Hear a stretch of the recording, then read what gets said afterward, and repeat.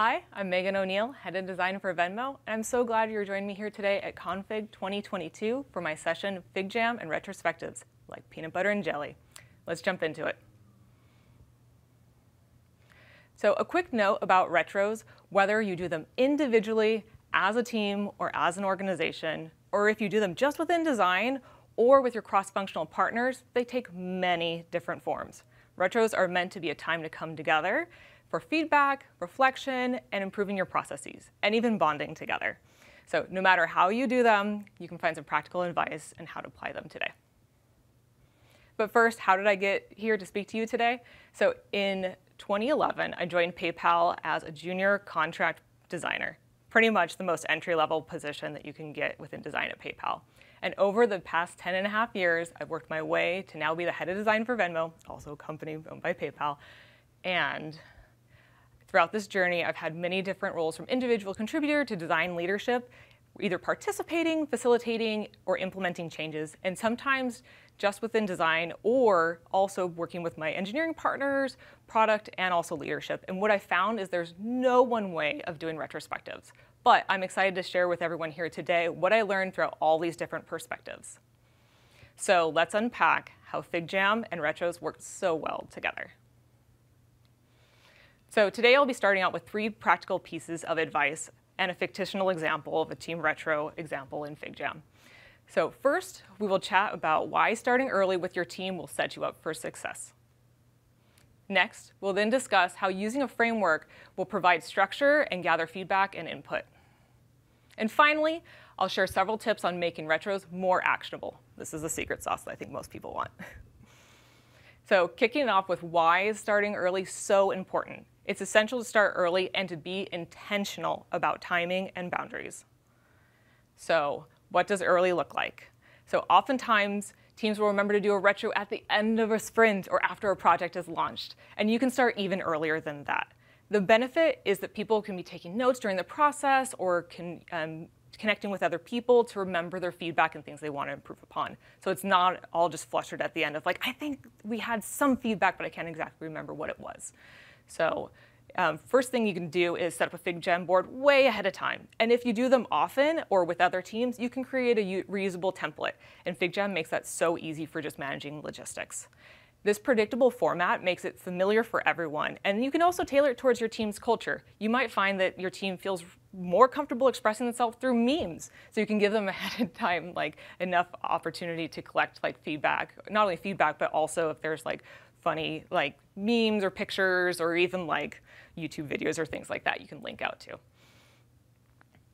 So, and more importantly with why starting early is so important is to set boundaries and expectations and guidelines ahead of time. So this way your team knows the who, what, when, why, and how of like why we're doing this. In this particular example I'm sharing here in FigJam, you'll see a section about like how will this information be used? What are the related timelines or how can I seek assistance? It's really, really key for everyone to be on the same page of like who has access to this information, what type of stuff am I going to be anticipated on sharing, so people feel more comfortable. I was actually talking with Miggy about this and he shared that when he had done this with his team, they had actually done a survey ahead of time to judge everyone's level of comfort. And so that was one of the things that sets that boundary of like, if people are going to also say, I'm not comfortable, you might want to provide another option. There's been times where we've provided an opportunity for people to share in a forum anonymously or just also jump in ahead of time just to judge everyone's level of comfort. So the so what of this is the goal in starting early is to be as open and honest and as inclusive as possible. Without being inclusive, you risk that lack of representation, which then limits discovering issues that you can resolve together. And really, isn't that the point? Like making sure that we find root cause problems. So next, let's jump into my second piece of advice. So using an established framework. This section will focus on why an established framework, a tried and true methodology, can guide your team to more actionable outcomes. I've seen some teams that choose to exclusively focus on issues. So that's, hey, what really didn't work during this time? On the other hand, I've also done with some of the sports teams I've coached the start, stop, continue method. This is actually a pretty popular methodology and one that I think works really well when you're quickly iterating. However, I'd really like to share a framework that I like to use with my teams that I think fits best with my style of leadership. So what I really, really love is the 4L methodology, and I'll tell you why I really like this. So the 4 L's stand for what you liked, what you learned, what lacked, and what did you long for during a sprint, a project, or development cycle. This structure fits pretty well and easily also in a FigJam board here. Again, looks pretty similar to that original template that I had first shared out. It has the boundaries, it has 4 sections, it's pretty predictable. Again, you have so much flexibility with how you can structure this, and this is just a very basic example. Most of the ones that I do with my teams end up like way larger than this. So the other reason I really like this methodology is I find it has a really, really awesome balance between acknowledging what worked and what didn't without things spiraling out of control in a feedback session. So an example of how this might initially look is in this example here, you can see how the teams kind of filled it out together and were also like tending to oftentimes like share more of the things that people liked, but all the other categories are represented. This is pretty common. What I also like to advise people when they're doing this particular methodology is to offer something that works really, really well for introverts and extroverts. Oftentimes retrospectives like tend to cater towards extroverts, getting everyone together, giving lots of feedback, and then you're gonna lose the voices of the introverts potentially. So a piece of advice I'd also give for setting up within FigJam is not only making it clear that like, hey, this is a time potentially that we're gonna do this collaboratively together, and again, that's up to your team's culture, and also time that people can jump in after. So you might keep it open for a week as well. So then everyone has an opportunity to jump in and be able to share. But let's zoom in on the individual sections themselves and talk about why each of these is really, really important. So in the liked category, this is where you're going to acknowledge what worked well and what helped enable your team to do their best work. It's also a space for acknowledgement of who contributed to helping out support team culture, drive decision-making, or enabling process. I purposely like starting with this category because I think it's easier to get the ball rolling, and this is, again, the category where people are more likely to share. As you can see in this example here, there's lots of hearts, there's lots of things that people are really, really excited to share about. And in FigJam, it's also really fun to use the stamps. I've seen, again, some teams that have brought in stickers, brought in meme faces and stuff like that. Again, it's really, really fun and super easy to do with, within your team's culture. In the second category of learned, this is a space where your team also acknowledges growth that happened. This promotes team members to be vulnerable about opening up about where they grew. This is so important if you value having growth mindset-based team. This is something that is part of my values in leadership.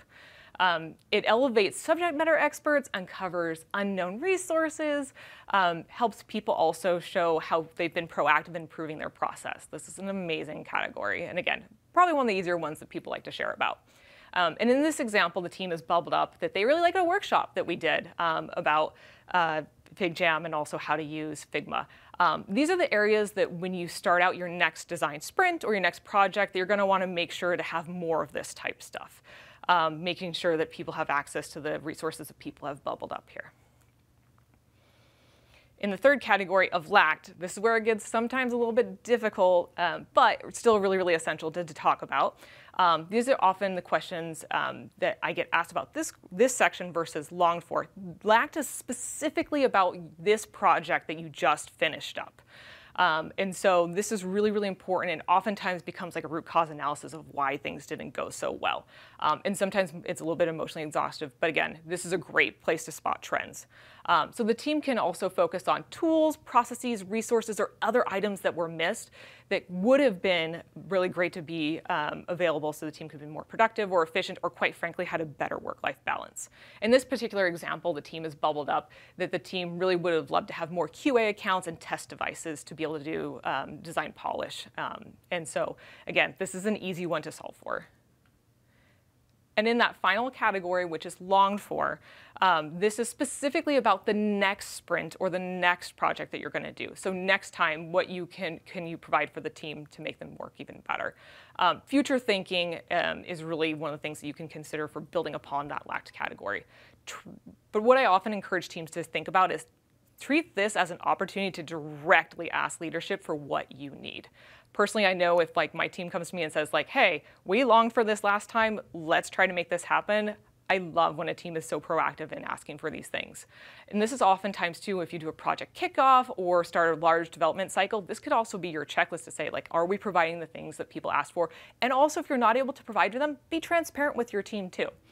So in this particular example, a team wanted to say, hey, we had Focus Fridays, and we oftentimes had cross-functional team members book over that or didn't respect that time. So next time, we would like a mutual understanding of boundaries related to focus time. So that's an easy ask, again, when you jump into a project kickoff to say, like, hey, did we also make it really clear to everyone what's the boundary around focus time?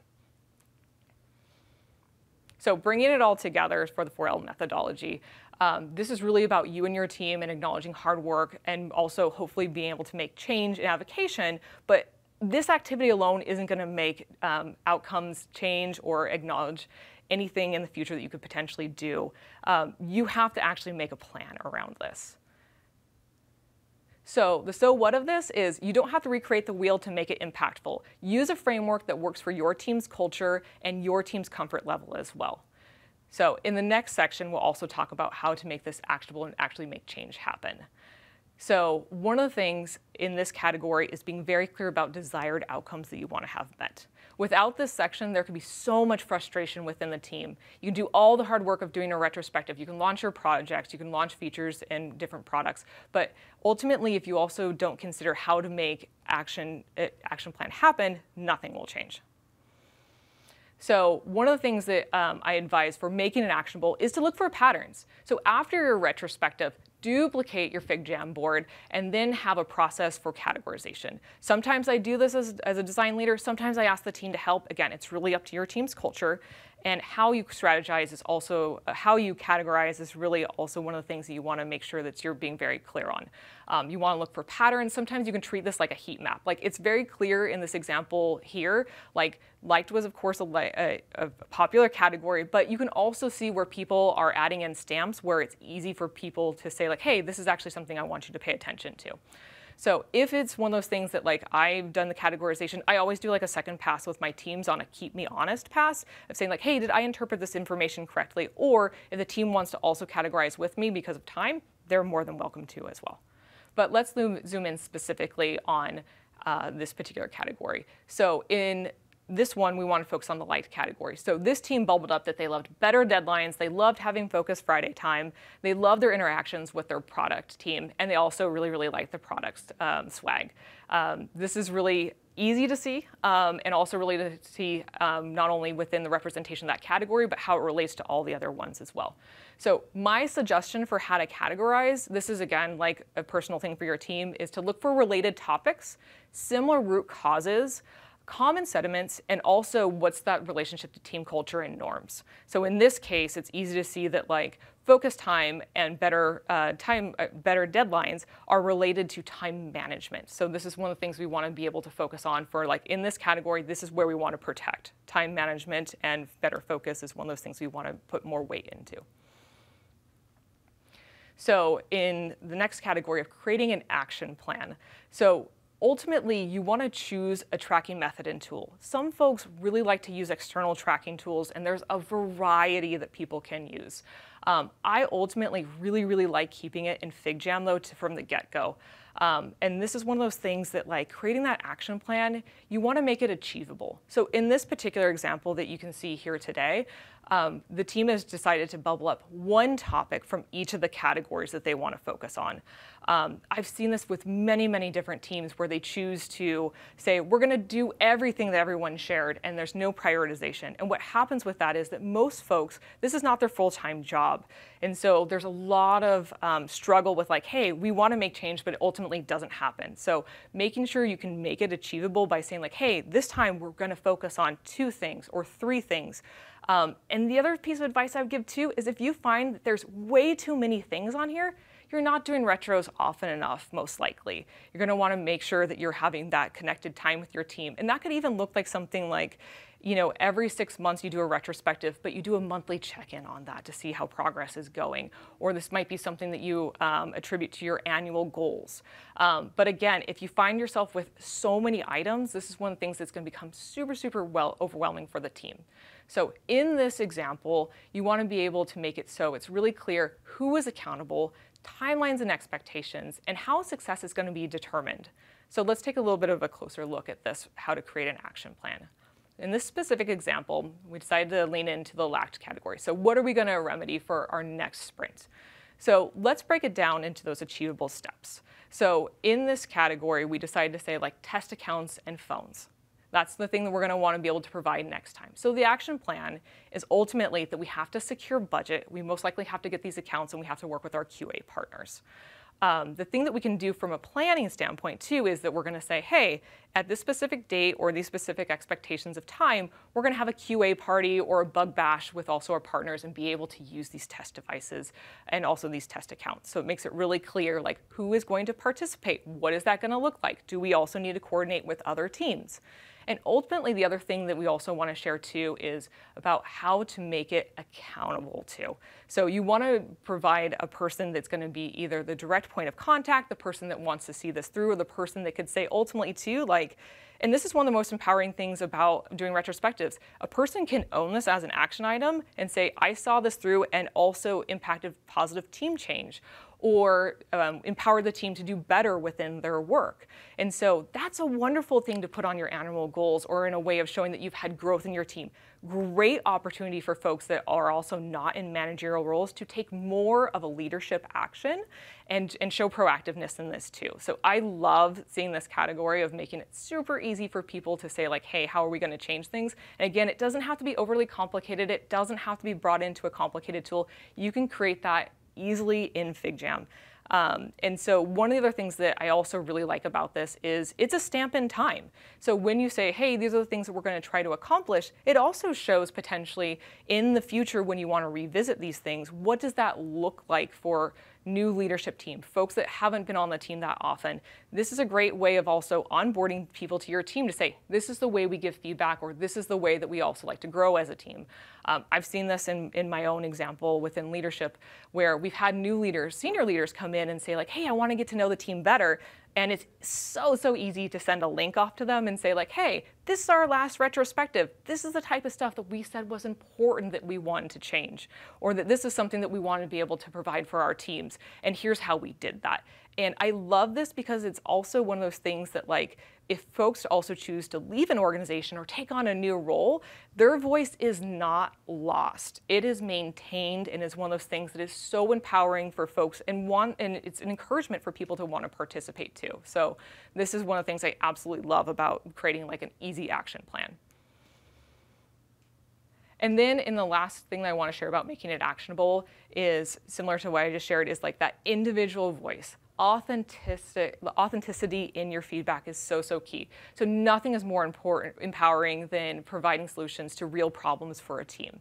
So in this particular example, I decided to highlight an area with all the Post-its that received the most stamps.